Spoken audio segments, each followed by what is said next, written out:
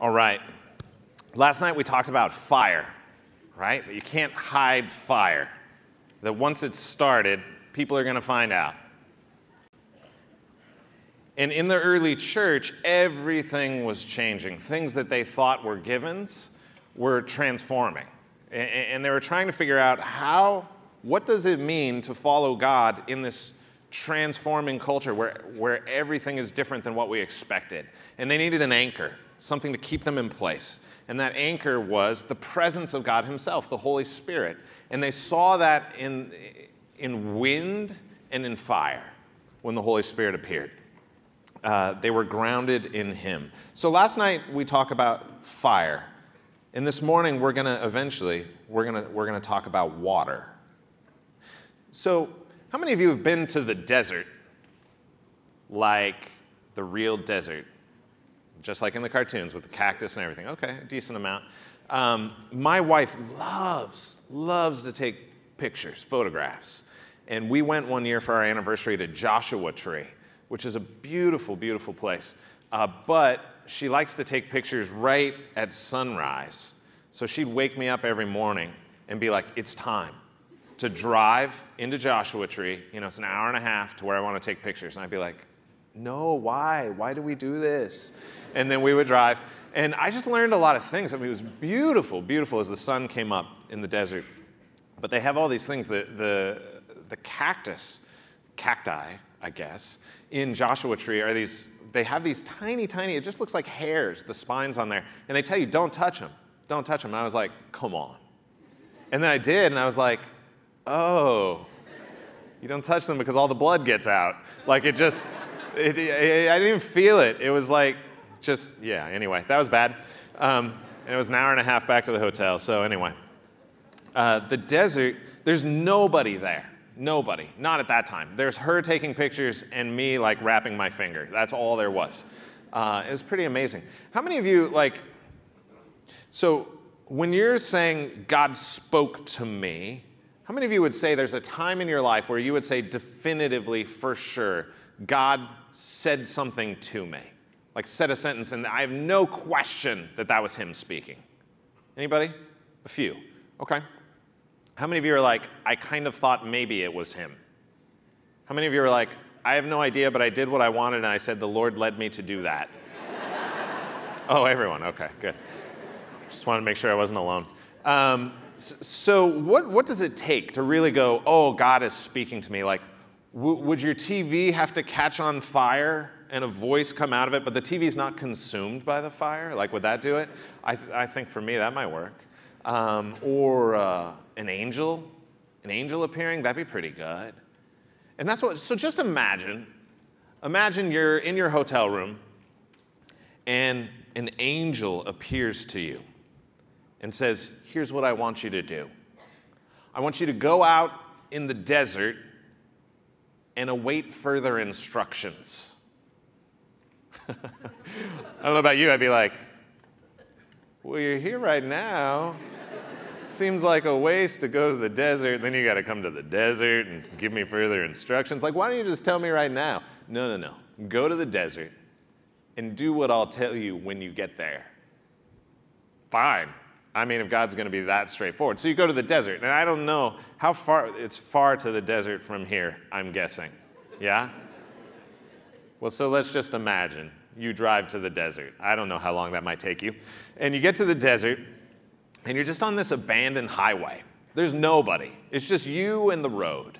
And you're just standing there awaiting instructions, right? And then you see this caravan coming through. It's like a limousine and a bunch of cops riding motorcycles around it. And it's coming. You can see it in the distance because you can see forever in the desert. It's coming your way. And as it gets closer, you can see the police with their pistols, strapped on their thighs and the mirrored glasses and the helmets. And then the Holy Spirit speaks to you. He doesn't send an angel again. You just get this impression. You just hear these words. The Holy Spirit says, hey, run up alongside that limousine. You're like, what? Is there ice cream in the limousine? right? Run up alongside the limousine, and you're like, oh, okay. So you start to run. You're running up alongside these cops who are driving, and you're running alongside the limousine, and the cops are starting, what are you doing? You don't run, and you can see on the limo, there's little flags for another country. You're not even sure what country. And the officer tells you, hey, move along. But you look in the window, and you can see in the back of the limo, the window's partway down, and you can see someone in there with their iPad out, and you just can barely see that what they're looking at, they are looking at the scripture. They're looking at the Bible on their iPad. And you shout over like, hey, do you understand what you're reading? And the guy's like, hey, oh, stop. And the caravan stops. The person says, come here. And so the cops like shake you down, and you walk over there, and the person says, how could I understand if somebody doesn't explain this to me? So you get into the limousine, and this person, you've never met someone like this. This person's tall, black, effeminate, this really tight suit, and you can smell like perfume. And when you shake his hand, it's soft, long fingers. And he says, how can I understand this if someone doesn't explain it to me? And then you take the iPad and just starting where he is, the very verses he's reading, you say, let me explain to you the good news about a man named Jesus. And you start to walk through it with him. Well, this is basically what happens in Acts chapter 8. So let's take a look at that real quick here. Okay, please don't be offended, but this is a page of my Bible. I'm just going to set it right here. I like it because it fits in my fanny pack really easily. So I just keep it right there. Okay. Acts chapter 8, starting in verse 26, it says, an angel of the Lord came to a man named Philip and said, go south to the road, the desert road that goes down from Jerusalem to Gaza. So Philip did what he was told. He started out, and on his way, he met an Ethiopian eunuch, an important official in charge of all the treasury of Candace, queen of the Ethiopians. And this man had gone to Jerusalem to worship. So we're going to come back to what it means that he's Ethiopian and what it means that he's a eunuch. But the fact that he worked for Candace, Candace is not a person's name. It actually was the title of a series of queens in Ethiopia, the Kandaki, they were called, the Candaces, and he works for one of them, which means he's a slave. He's a slave. And he'd gone to Jerusalem to worship. And on his way home, the man was sitting in his chariot reading the book of Isaiah, the prophet Isaiah, so from the Old Testament. And the Spirit said to Philip, go over toward the chariot and stay near it. So he ran up alongside. Philip ran to the chariot, heard the man reading Isaiah, and he said, do you understand what you're reading? And the man said, how can I unless someone explains it to me? So he invited Philip, come on, get up in the chariot. Please stop running alongside. And the eunuch was reading this passage of Scripture. He was led like a sheep to the slaughter, and as a lamb before the shearer is silent, so he did not open his mouth. In his humiliation, he was deprived of justice. Who can speak of his descendants? He had no children, because his life was taken from the earth. And the eunuch asked Philip, tell me, please, who is Isaiah talking about? Is he talking about himself or somebody else? And then Philip began with that very passage of Scripture, and he told him the good news about Jesus. And then they traveled along the road, and they came to some water, and we're going to talk about this, some water, and why that matters. And the eunuch said, look, here's water. Why can't I be baptized? And he gave orders for the chariot to stop, and then both Philip and the eunuch went down to the water. And when they came up out of the water, the Spirit of the Lord suddenly took Philip away, and the eunuch didn't see him again, but went on his way rejoicing. And then Philip appeared again somewhere else. And by the way, I should mention verse 37, which may be a footnote in some of your Bibles. So as they traveled along the road, they came to some water. The eunuch said, "Look, here's water. Why shouldn't I be baptized?" And Philip said, "If you believe in all your heart, you may." And the eunuch answered, "I do believe that Jesus Christ is the Son of God." So that's important. We're going to come back to that too. So first, let me say this. Ethiopian, obviously, for someone from Israel, an Ethiopian is what? A foreigner. He's not Jewish. He's from Africa. He's an outsider. And as a eunuch means he's been a slave. He's probably the child of slaves. He grew up as a slave. It's all he's known.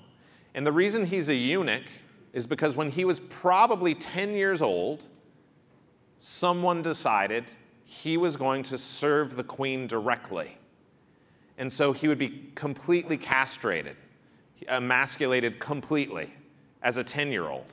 And the reason they did this is the idea was that someone who's been castrated will never have children, and they'll never be married, and they don't have family ties in the same way that others do. And therefore, they're going to be loyal to the queen and do what she says and be obedient. And so they can be in charge of they're well treated in the sense they're given plenty of money and a nice place to live, and they have no reason to ever turn against the monarch, which at this time in Ethiopia was always queens. It was a matriarchy. It was handed down queen to queen.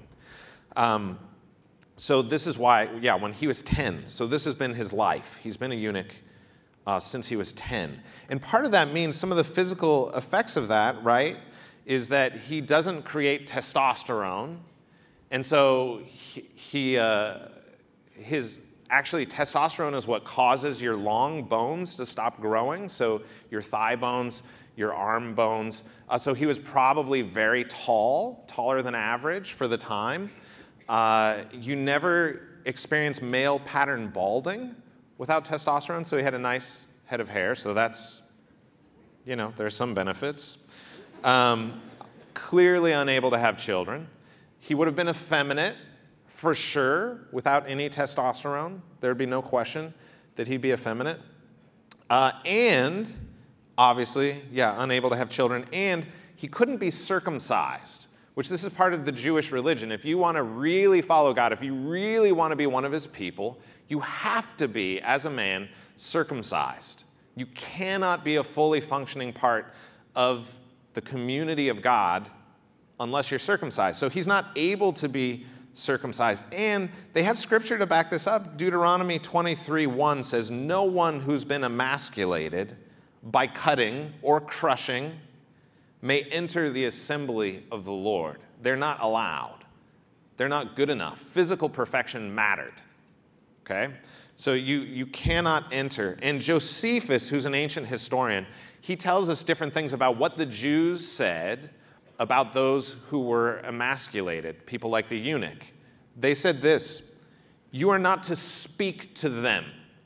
They are like ones who murder children because they've removed any possibility of children." And they would actually say that a eunuch has become a eunuch because they had an effeminate spirit, and their body has been changed to match the spirit within them. So basically they said a eunuch is effeminate and can never be spoken to. They're not man enough. They'll never have children, which was a huge part, continues to be a huge part of Jewish culture. So no, they can't enter fully into the community of God. That's not possible. Not with who they are. That can't be done.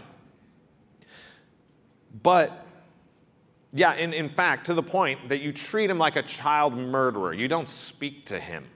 Why would you speak to someone like that?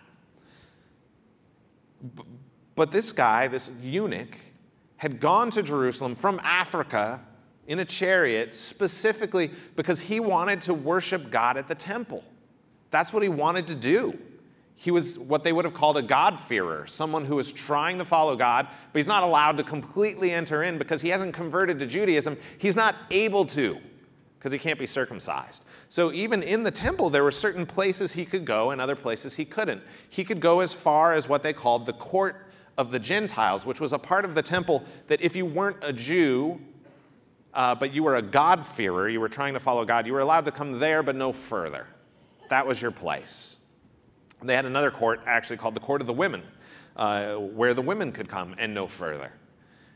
So at the very best, he could go where the foreigners could go. No matter what he wanted to do, no matter if he wanted to fully convert, that's as far as he could go. He's not good enough.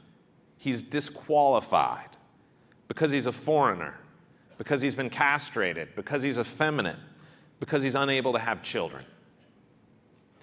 Now, he probably was wealthy also. The fact that he has his own scroll argues for that, because he paid someone to copy the book of Isaiah at least. And that was expensive. People just didn't have their own Bibles sitting around. So he's wealthy, but he's still an outsider. So when Philip says to him, do you understand what you're reading? And he says, how can I understand this if no one will explain it to me? He probably literally means that while he was in Jerusalem trying to worship God, and he bought his own Bible, which was expensive, and he said to someone, what does this mean in Isaiah? Who is Isaiah talking about, himself or someone else? That people literally would turn their backs and walk away and not speak to him. They weren't allowed to. He was a child murderer. He was a eunuch. He was effeminate. He couldn't be part of the family of God. So when he says, he's not just saying gosh, this is hard to understand. He's saying, no one will explain it to me. I'm not allowed to have those conversations, so I guess I'll just keep trying to find God on my own, I guess. Because I'm not allowed. I'm not allowed. Because the people of God refuse to speak to him. And is this... This happens today, all the time. Last week, I heard someone say, my brother, a variety of things. My brother is gay. And someone said, what do you do? How do you have conversations with him? He said, I'm a devout Christian. I just haven't spoken to him for the last 10 years because I don't want to encourage him. That's not any different than what's happening here. That guy's brother was saying, he can't enter in. He can't be a part of things. I can't talk to him. So who today, are there people you can think of who you would say, I'm not going to speak to them? There's not a chance. They can't enter in. They won't enter in. Why would I waste my time in a conversation? Are there people you would look the other way if they came to you and said, hey, tell me about your Jesus thing? You'd be like, oh, no, not you. That you'd refuse to speak to them, that you'd tell them to move along. Is there a certain kind of sin in your life that you're like, that's not in your life, but a sin that you would look at in others' lives and say, no, that's too much. It's not for you. Are there people who frighten us? That we say, yeah, I don't think that's a good idea. I don't think we should interact with them. Basically, what I'm asking you is, can you think of someone who might feel that the community of faith, that the followers of Jesus are not interested in talking to them? That even if they had a question, they're not going to go to church because what's going to happen at church? They're going to be ignored. They're going to be rejected. Who's like that? Who can you think of like that? Oh, I know the first instinct is to say oh, no, not my church. We're open. No, I have so many friends, atheists, Buddhists, Baha'i, who would say yeah, the Christians, they're not interested. They've got their truth. They're not interested in telling us about it. So a couple things I just want you to notice about Philip. This is really interesting. If we're talking about sharing the good news, kind of this fire that has caught us through the Holy Spirit that spreads. Here's 5 things to notice about Philip and how he interacts. It's really interesting. Number 1, he's led by the Holy Spirit. Okay, it starts with an angel. That's nice when you get it, when the angel's like, hey, go down to the McDonald's right there outside the hotel and await instructions. You're like, you want me to buy fries? What kind of instructions? That would be great if it started that way. But Philip responds to the Holy Spirit. The Holy Spirit says, hey, run up alongside the chariot. Right? And he's like, yeah, okay, good. He's not like me where he's like constantly asking questions. It doesn't appear. He just is like, okay. So the Holy Spirit leads him. That's the first thing. The Holy Spirit opens his eyes and says, go do this thing. Second, he goes where the eunuch is. He goes to where the eunuch is. Now, the Holy Spirit told him to go there, but he's not like, he doesn't run up alongside the eunuch and say, hey, man, you want to come to my weekly meeting and then I'll tell you something? Hey, man, we're doing this great conference in D.C. You want to come? Hey, man, Sunday, 9 a.m., my church. Hey, you should come there. And this other guy will tell you some stuff. No, he goes to where the eunuch is. He goes outside of his community of faith to find him. So that's interesting. And then get this.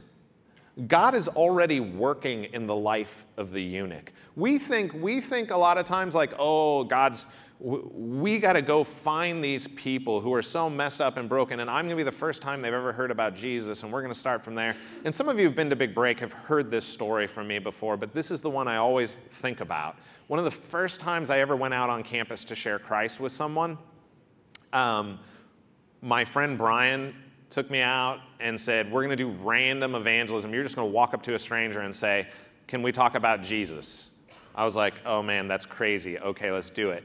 And we went out, and we all do this. If you're ever doing random evangelism, you start doing this crazy calculus. You're like looking at people, trying to figure out who's lonely and will talk to me no matter what I say, right? And you find the one guy sitting alone in the corner of the student hangout place who's studying like physics, and you're like, that guy. There's no way he's enjoying himself right now. And that's the guy I picked. And I went up to him and I was like, hey, this is like my crazy evangelistic technique. Hey, like awkward hey, really long. Hey. And he like looks up and I said, would you want to talk about spiritual stuff? And he was like, howdy, stranger. No, he closed his physics book and he said, sit down. He's like, yeah, I want to talk about this. I was like, great. And sit down and he goes, I'm the most Buddhist person I know. And I was like, oh, dang it. Dang it. I chose poorly. Like, this guy, there's no way. There's no way. He doesn't want to have this conversation. He goes, yeah, I'm the most Buddhist person I know. In fact, my family who's Buddhist, they're always like, why are you so Buddhist, man? And I was like, oh, no. He's like super Buddhist. And I was like, okay. All right, tell me about that. Why are you so Buddhist? And he starts telling me all these beautiful things about the Buddha, his teachings, how his life has been impacted. And then he goes, he talks for like 10 minutes. And he goes, there's one thing I don't get. Like the Buddha says, don't worship me, I'm not God. But honestly, that's kind of what we do in Buddhism. And I just wish there was a guy who came along and said, I am God, you should worship me. And I was like, oh. Well, I can tell you about that guy. And he was like, what? And then I started showing him, we started walking through some things Jesus said about himself in the book of John, and asking him questions, Jesus saying he's the way and the truth and the life, and that no one comes to the Father but through him, and these sorts of things. I get to the end, and I said, what do you think? And he was like, oh, well, I guess I'm a Christian now. So he went from devout Buddhist to follower of Jesus in a 15-minute conversation. Why? Why? Because God was already at work in his life. God was teaching him about himself through the teachings of the Buddha, which is incredible. It's amazing. But that's what's happening here. The eunuch is already interested. He's already trying to follow in his way, right? He's trying to figure out, how can someone like me follow God? So Philip's led by the Holy Spirit. He goes where the eunuch is. God's already at work in the life of the eunuch. And Philip starts talking about the good news where? Right where the eunuch has questions. Right where it's already opened up. He says, yes, let's start with that question and go from there. Which is really interesting. I think a lot of times we come in with this predetermined idea of like, this is what it means to tell someone about Jesus. And I start with this. God loves you. You're evil. God desires you to be in relationship with him, even though you're evil. Right? We have this place we start, instead of starting where their questions are. Like, Is it okay for me to be gay and be a Christian? That's a really good, important, necessary question for someone who's gay to answer, I think. Why wouldn't we start there if that's what they're asking? How about someone who says, did I kill my baby when I had an abortion? Why do I want to start with, God loves you and you're evil? Why wouldn't I start with her question? It seems like it's an important one, a really important one, that means a lot to her in her life. And that's what Philip does. He starts with the question, why did God allow this horrible thing to happen to me in my past? Oh, wait, let me show you. Actually, let's start with, let me show you this short video, and then we'll discuss that. No, why would you not start with that question? Why wouldn't you start with the place that they're wondering and asking, could you please explain this to me? Why will no one explain this to me? Why don't we start there? That's what Philip did. That's interesting. And then he doesn't hesitate to let him know that the only thing that prevents him from entrance into the kingdom is that he believe. Is that the only thing that prevents him is that he believe. So here's another interesting thing. I just want to walk us through a little bit the good news that Philip shares. So he starts with this verse, right, that the eunuch is reading. He was led like a sheep to the slaughter, and as a lamb before the shearer is silent, so he didn't open his mouth. In his humiliation, he was deprived of justice. Who can speak of his descendants? For his life was taken from the earth. So clearly, I mean, as followers of Jesus, we would say, we know that what Philip said was, oh no, this isn't about Isaiah. This is about Jesus. He was the sheep led to slaughter who didn't open his mouth, that died so that we could be made clean, so that we could be made whole, so we didn't have to be broken anymore, that we could be healed. He is that sheep. And it was unjust. He didn't deserve that. He did it for us, right? He starts with that. But what's really interesting to me, if you go back to Isaiah and ask yourself the question, what is good news to this eunuch? I don't think Philip stopped there. It says, starting there, he explained to him the good news about Jesus. So the question, we get so hung up on the message, which is important, essential, necessary. We have to have the right message. But sometimes we forget about the person we're sharing the message with. And sometimes we just have to ask ourselves just that question. What is good news for this person? Not just the good news that Jesus loves us and that he came to earth and died for our sins. That's great news for everyone. But what's good news for this individual? What was good news for this Buddhist guy? He was like, I wish someone would just come along and tell me that he's God and I could follow him. Great, I've got good news for you. What was good news for this eunuch? Well, it's not just what's in Isaiah 54. It starts with that, right? Or 53. But then he goes on from there, I'm guessing, to this. This is really interesting. This is Isaiah 54, 1 through 5. He says, by the way, I should just mention this. The reason I would say this is likely is not just because of the content, but the way that Scripture was written at that time. It was just on a scroll. Okay, so they just kept reading. It wasn't broken up by chapters. There weren't verses. So he would just start there and say, yeah, here's the sheep that was killed, and then we go on from here, and then this happens, and this happens. And in starting in chapter 54, it says this, sing, O barren woman, you who never bore a child. And remember, this is a guy who cannot have children. He's not able to. That was taken from him so that he would be loyal to the empire, to the queen. Sing, O barren woman, you who never bore a child, burst into song, shout for joy, you who were never in labor, because more are the children of the desolate woman than of her who has a husband, says the Lord. So if you can't have kids, party, be happy, have a celebration. And then verse 2, enlarge the place of your tent, stretch your tent curtains wide. Basically, start putting additions on your house, make it larger. For you will spread out to the right and to the left, and your descendants will dispossess nations and settle in their desolate cities. You're going to have so many kids. They're going to take over the world. Don't be afraid. You're not going to be ashamed. Don't fear disgrace. You're not going to be humiliated. You will forget the shame of your youth and remember no more the reproach of your widowhood. So in Jewish culture, if you couldn't have children for whatever reason, you were considered an outcast. And it goes on from there. Because your Maker will be your husband. The Lord Almighty is his name. The Holy One of Israel is your Redeemer. He's called the God of all the earth. The Lord will call you back as if you were a wife deserted and distressed in spirit. For a brief moment I abandoned you, but with deep compassion I will bring you back with everlasting kindness, compassion, unfailing love. So is this good news for the eunuch? You can't have any children. Don't despair.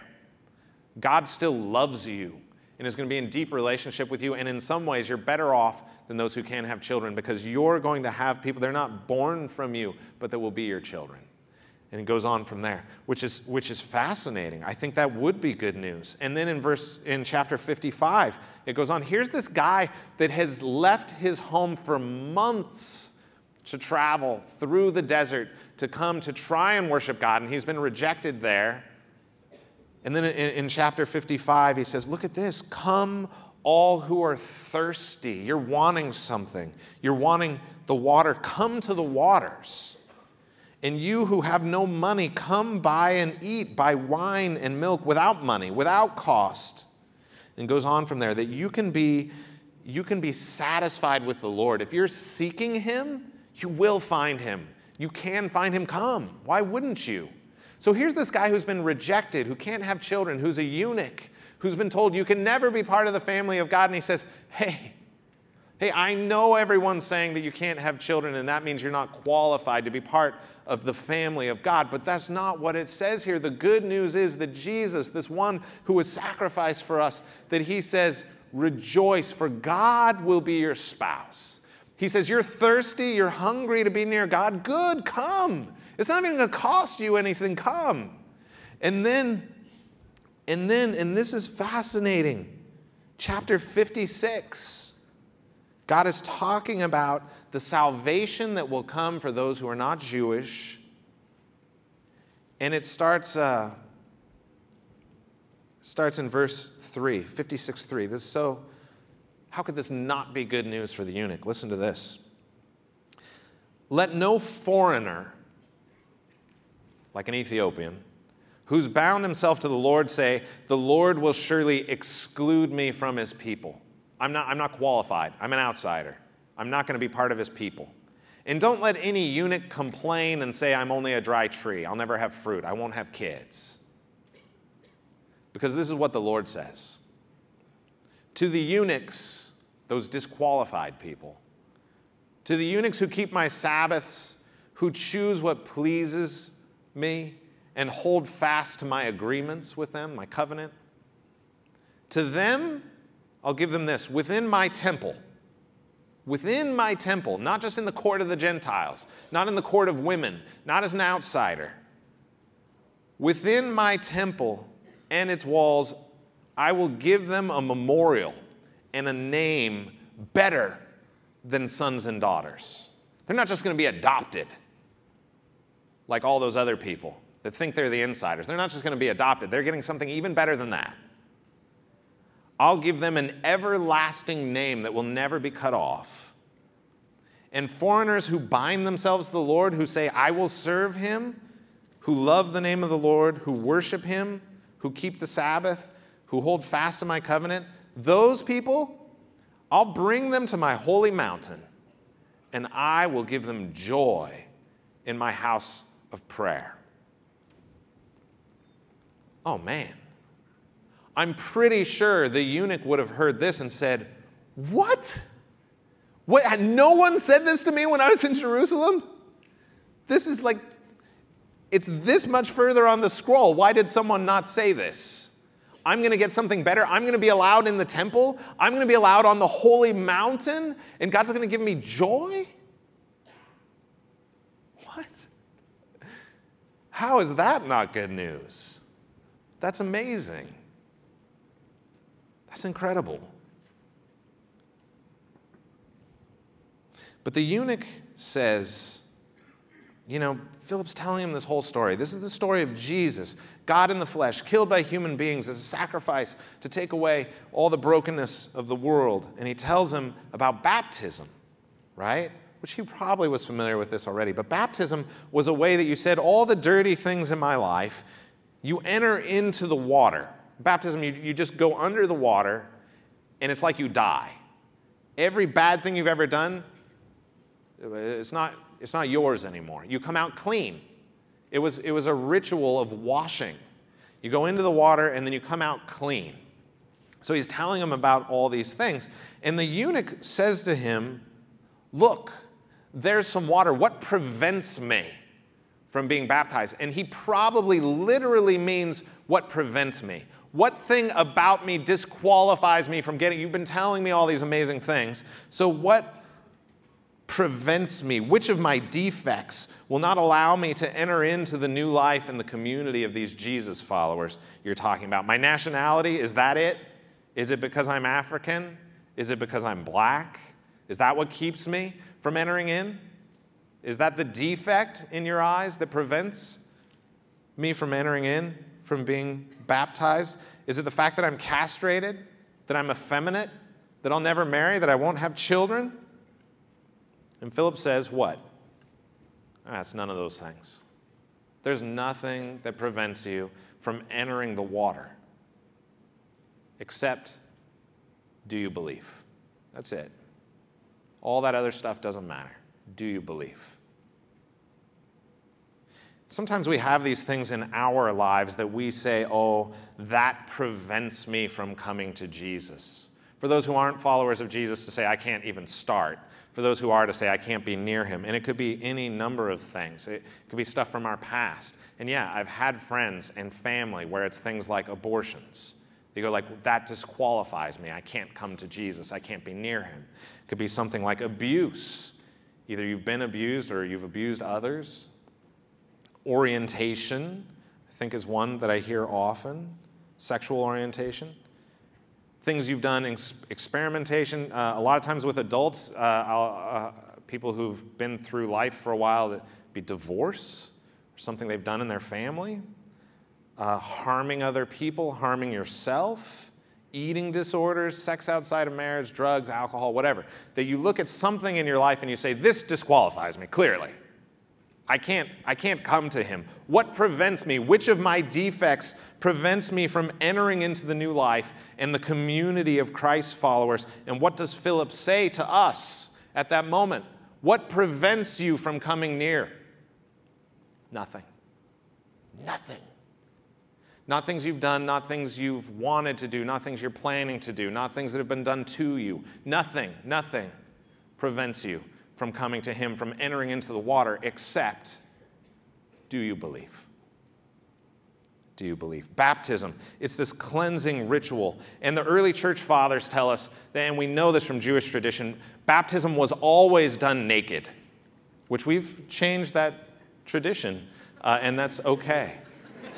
It's okay.